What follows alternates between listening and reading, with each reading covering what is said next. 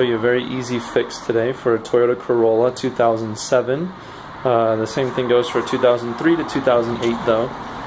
My front bulb here, this one, the main light bulb went out on me, and a lot of the videos on YouTube I saw were saying you had to take the whole front bumper off.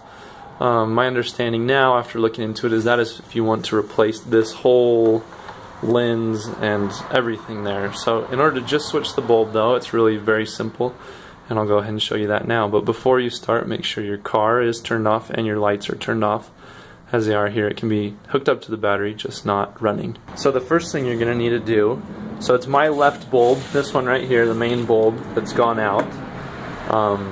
So the first thing you need to do is be able to access it, and there's an air filter valve right here. So here's the battery, here's the valve, and this doesn't apply on the right side. If you're changing the right one, it's already exposed. You can see everything that you need to from the back. But if you're working on the left side, the first thing you need to do is take out this little valve, this screw right here. So the way that this pulls out is you just get a screwdriver underneath it. I actually like using two, that way you can come from both sides and not feel like you're yanking it too much.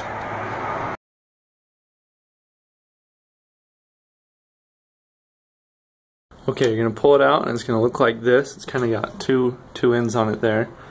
Just set it aside. We'll need it again in a minute. But now this hole that's where we pulled it out of. Here's that air filter. Now it is connected to a hose on the bottom, so you can't pull it very far, but you're just going to kind of want to pull it to the side there so that you can get a better access.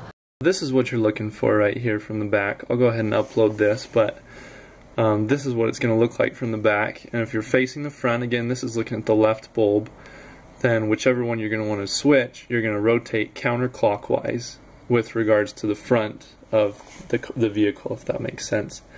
And I'll upload the link to this website as well. It's just the online version of the owner's manual, which can be helpful.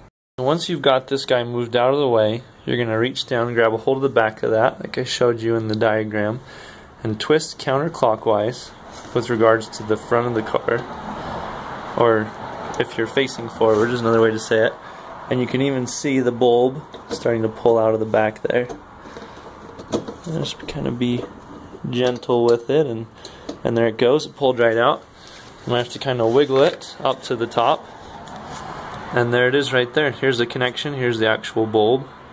Okay, here's my replacement bulb that I ordered just off of eBay, I think, or online. So you can kind of see what it comes with and where you're going to have to disconnect it. Disconnect this one to put this one back on there. Just right here, it's blue on mine. I don't know what color it's going to be on yours. And this gray part right here is where it's going to kind of clip off. So we'll go ahead and do that. I've gone ahead and loosened this back clamp just a little bit so I can wiggle it off, hopefully, with just one hand. So that clamp comes off, and you can see the inside of that one's just the same as the other. We've got this connector here where the new lamp is just going to slide right on there. And I'm going to go ahead and do that with both hands. Alright, there we go. You can see that it is latched on there. There's kind of these two little parts that clip onto either side of this latch right there and get it securely in place. So you're going to do the same thing that you did before, just in reverse, putting this back down and twisting it into place. You kind of put it in at an angle like this and then twist it so that it's going to be up and down like this when you finish. Whatever we take apart, we've got to put back together. So we're going to slide this guy just back into place. He's not connected to anything, it's just sitting there. So just kind of push it back into place. Now the two-pronged part of this goes into the hole. Make sure your two holes are lined up, which mine are not quite lined up. And you're just going to push down on this top part here, and it'll lock it into place. There you go, you're done. If you look closely, right behind the reflector there, the bulb is securely in place. You can kind of feel it clip into place. So let's go ahead and turn it on and see if it's working or not. Oh, another important thing, make sure your car is off and your lights are off before you start, obviously. And there we go.